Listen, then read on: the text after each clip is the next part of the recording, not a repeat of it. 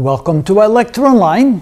We're now finally ready to look at the binomial probability function, the methodology to calculate the probability in more complicated situations where multiple coins are tossed, or in this case, in our example, we have a quiz with 5 questions. We're not going to read the questions, we're just going to randomly answer the questions. Each question has 3 possible answers, only one of those 3 is correct. So therefore, in each case, we have 1/3 probability to get the correct answer and 2/3 probability to pick the wrong answer.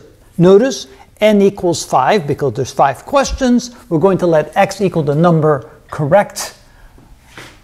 of correct answers in our quiz. And here's the equation. The probability of getting x correct is equal to nx. We'll learn what this means.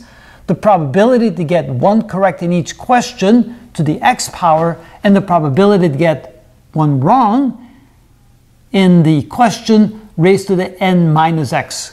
Now remember that n, since there's 5 questions, n equals 5. And we're going to show you how to apply that, for example, to get the probability that we'll get 2 correct. But first we need to understand what this is.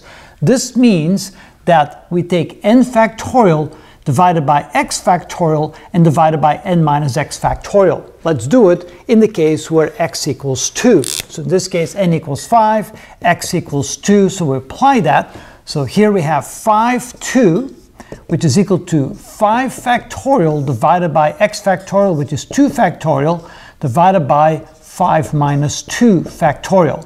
So this ends up being 5 factorial divided by 2 factorial and divided by 3 factorial, which is equal to 5 times 4 times 3 times 2 times 1 divided by 2 times 1 and divided by 3 times 2 times 1. So how do we simplify that? Well, first of all, we have 3 times 2 times 1 here and 3 times 2 times 1 here. We have a 4 and a 2, so 4 divided by 2 is 2, 2 divided by 2 is 1. Now notice we have all 1's in the denominator. We have 5 times 2 times 1 in the numerator. So in this case, this is equal to 10. Now, we apply that over here.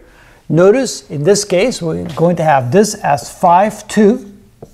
Here we have the probability that we have a correct answer in each of the 5 questions, which is 1/3. And we raise that to the x power. X is the number correct. We're looking for x equals 2. So that's to the 2nd power. The probability that we'll get the wrong answer in any of the questions is 2/3. And we're going to raise that to the n minus x power. In this case, that would be 5 minus 2 power, or to the 3rd power.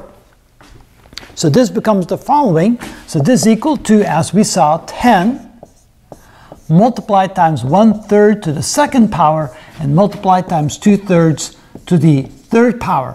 And of course now you grab a calculator. So 1 divided by 3 raised to the 2nd power plus 2 divided by 3 raised to the 3rd power. So this ends up being 0.329. So the probability that x equals 2 is 32.9% essentially. There's a fairly high probability, almost 1/3 probability to get 2 right, because notice that to get them all wrong would be a fairly small probability, and to get them all right would be even smaller probability, but you expect the probability to increase when you get close to the average number of correct answers, and 2 would be fairly close to the average number of correct answers, so you expect that to be a fairly high probability. And notice the most important part is this is how we calculate it. This is what we call the binomial probability function. We have the probability getting correct raised to the number of times that we want it to be correct, the probability that a question will be wrong raised to the number of questions that are expected to be wrong based upon our request for probability, and then we multiply it times this. That is the weighting factor, so to speak, as to the total number of combinational ways in which we can get 2 correct and 3 wrong with this kind of test setup. There's 10 different ways in which this can happen, and therefore that's where the number 10 comes from. And that's the essence of what we call the binomial probability function. In the next video, we're going to show you where this comes from in a more intuitive sense. We can see here that yes, this is the equation. I can see why that seems to be correct and why we get the correct value. If we do this for every one of the probabilities and add them all up, you will get 1, and none of the probabilities would be less than 0 or greater than 1. So it does adhere to the rules and regulations of probabilities. But let us show you why we get the number 10 here when we have the probability of 2 correct answers. And that is how it's done.